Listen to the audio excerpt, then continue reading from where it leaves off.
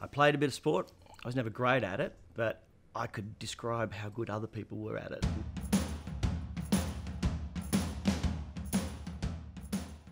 Hosting the Olympic Games on Channel 7 in Athens was obviously a career highlight for me.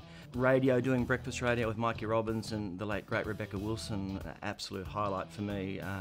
Wonderful people to work with. I guess my favourite method of communicating is a dinner party, sitting around the dinner table talking with friends and trying to make each other laugh. The same by and large with television, that communication where you do feel like you are at a dinner party and the topic that everybody is talking about is raised, and we try to get as many opinions on that as we can.